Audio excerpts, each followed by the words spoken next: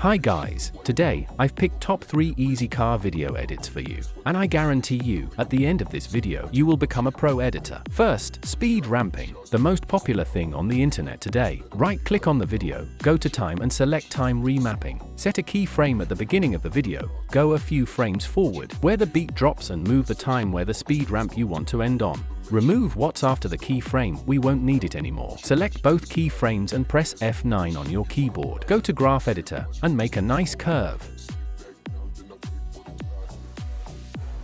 At this point, video speeds up, then slows down, and then go fast again. Enable frame blending, click twice until you see an arrow. Add pixel motion blur effect.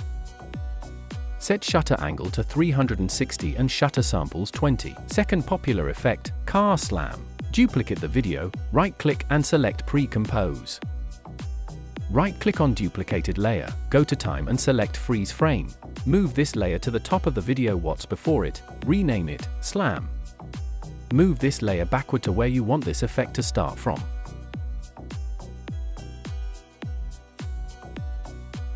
Go to the end of bottom layer and cut there the top layer.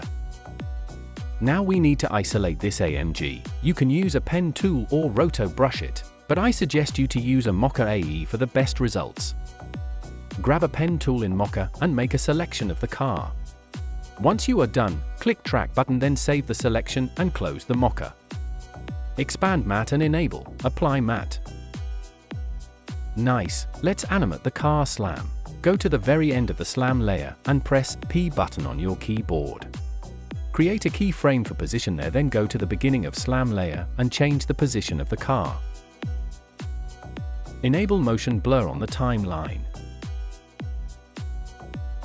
Select both keyframes and press F9.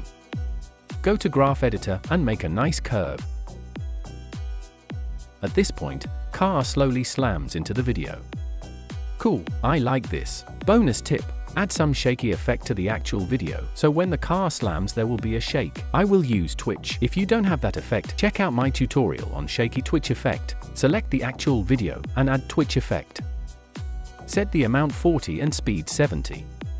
Create a keyframe at the start of the video, then go a few frames forward and set amount to 0. Expand enable and select light and slide.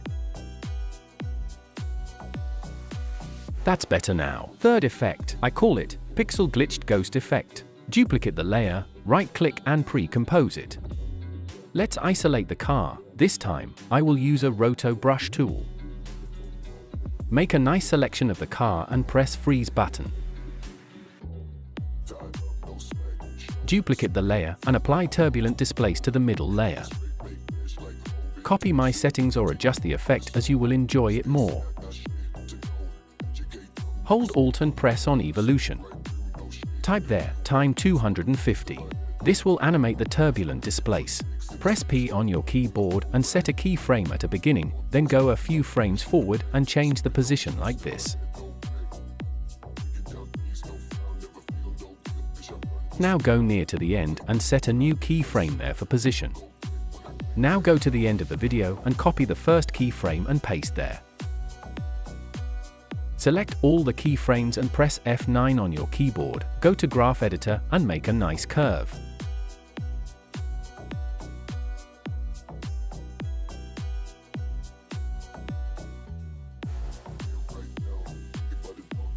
This was my top 3 trending car effects pickup. Soon, I'm going to drop a new trending video edit on the channel.